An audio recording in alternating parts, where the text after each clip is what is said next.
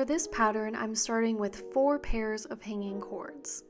Take the outer left-hand cord and point it inwards at an angle, using the next 3 strings over to tie diagonal clove hitch knots over that lead cord.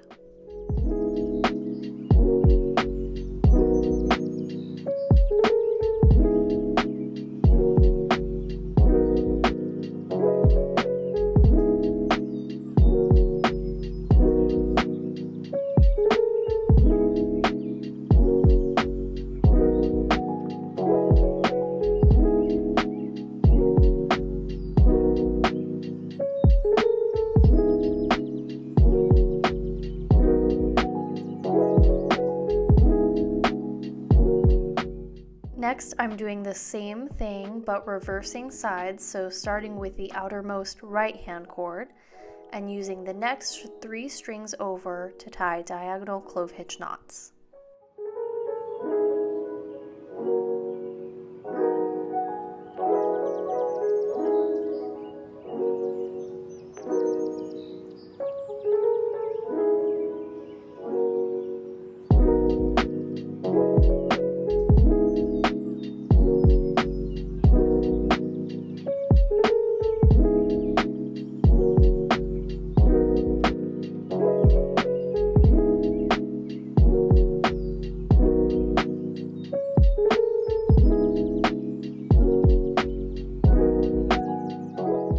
Next, I'm switching back to the left side using the new outermost cord as our new lead cord, and again tying 3 clove hitch knots using the next 3 strings.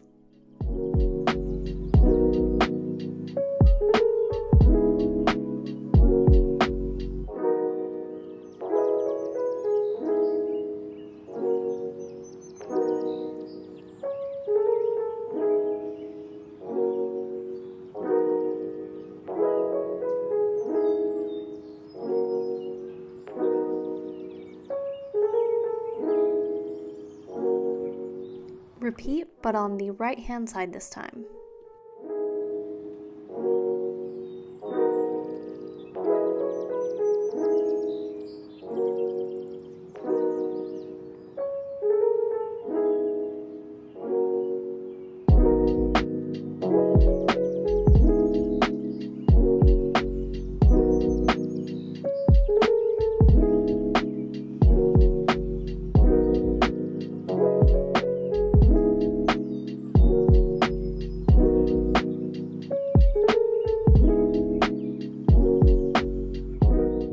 Continue in creating another row of diagonal clove hitch knots on each side.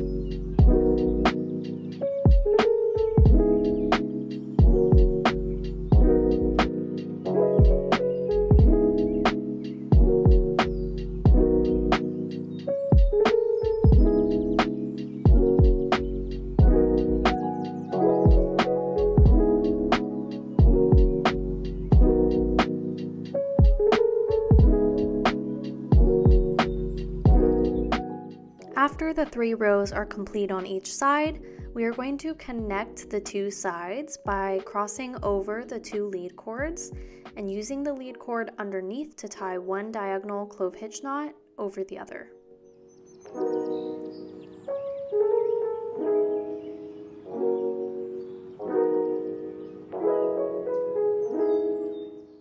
Repeat this pattern across the top, working in pairs of 4 hanging strings at a time.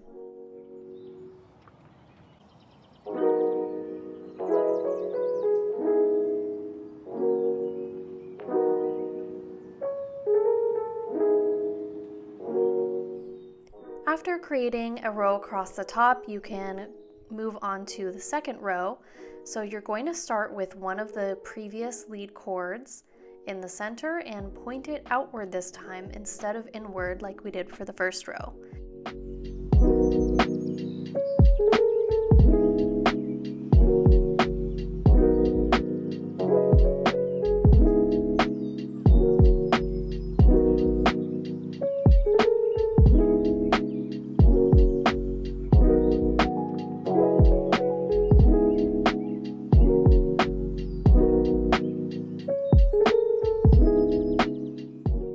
Pick up the next lead chord and repeat in the opposite direction.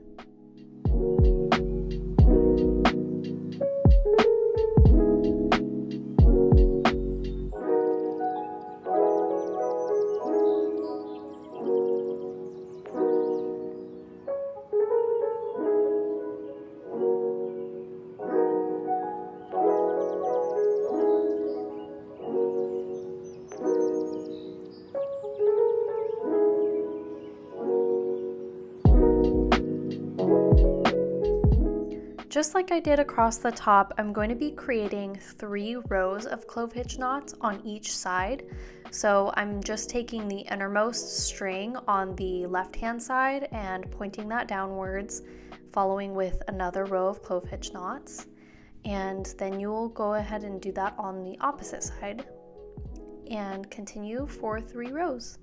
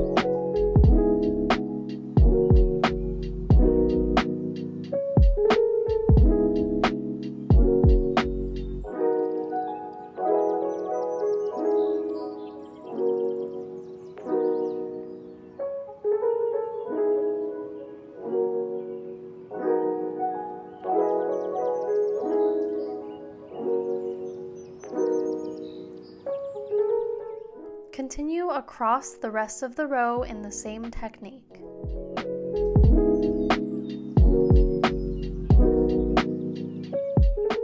For row number 3, you will use the same technique that you did for row number 1. At this point, you can create as many rows as you'd like, and just remember to alternate the directions for each row.